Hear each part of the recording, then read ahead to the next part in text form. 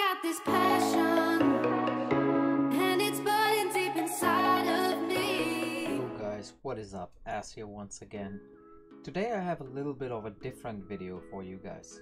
With all these events running, there is quite a lot of farming that we have to do, be it in the campaign, be it in the different dungeons, and a lot of you guys might be playing on the PC. One of the best parts of playing on the PC is that you can use an AutoClicker. Typically what an AutoClicker does is that it just repeats a certain keystroke or a click on a position that you defined before. This is all fine, but most of them just run continuously and press the same key every second.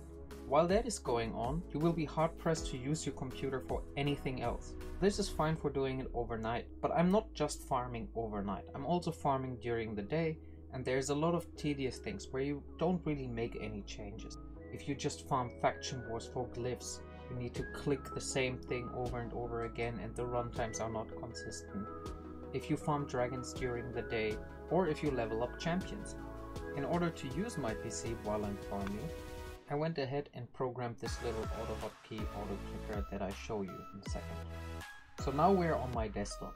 You might be able to see the faint outline here where it's currently disabled. This is the AutoClicker interface GUI element.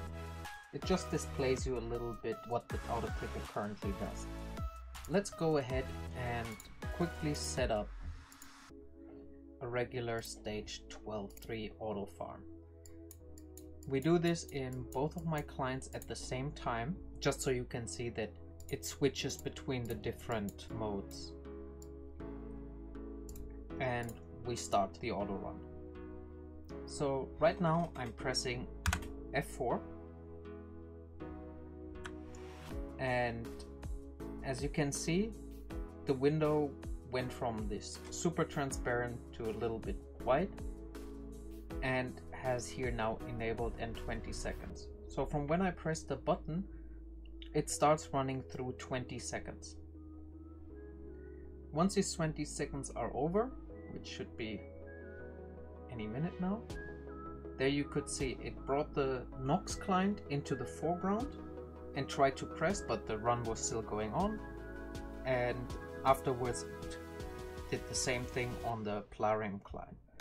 You will see here, maybe it does it for both of them at once, and ignore that the champion is at max level. Yeah, so it just switched through the windows, and if I had something else in the foreground that I was working on, let's disable this, then it would switch back to my window.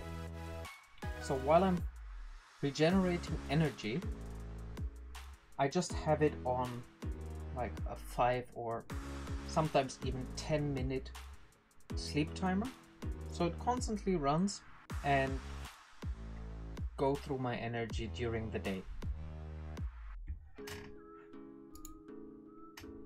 For the Nox client, it's a little bit more specific because you have to set up a specific key. I might just throw in a short description of how to do this, but I guess most of you use the BlueStacks player. And in the BlueStacks player, there is a little icon that you need to click to enable hotkeys to be triggered. I will overlay a screenshot of that here. And yeah, that's basically it. It's a super easy to use AutoClicker. The tool has its own little settings menu and icon, as you can see here. You can just double click it or right click it, and it opens the settings menu where you can set up the sleep time, the emulator that you're using, and the Plarium client is a very specific thing, so it has to have the exact name of whatever is here.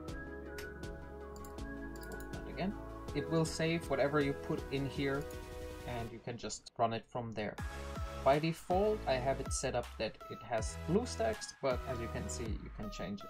If you're just running one window, that's no problem at all. If it doesn't find the specific window, it will not send anything to there, so you don't have to worry of replicating my setup. You can either just run an emulator or just the Plarium client or both. Now I will show you how to actually get it. So I have it put up on my GitHub, so you can just go to this page where there is a little description, go to release, and there you can download either the source code or the exe. And what you end up with is this folder, and you would see the code like this. It might be a little bit complex because it's using more advanced Autohotkey, I would say, than usual, and I have built my own wrapper functions around a lot of things, so it might be a little bit different than regular Autohotkey, but you should be able to see where the main parts are here, and you can just replicate them. Okay. If there's any questions or feature requests or something that you have in mind, just pop down a comment and I will try to get to it. If you enjoy this content, please consider subscribing. I hope to see you in the next one.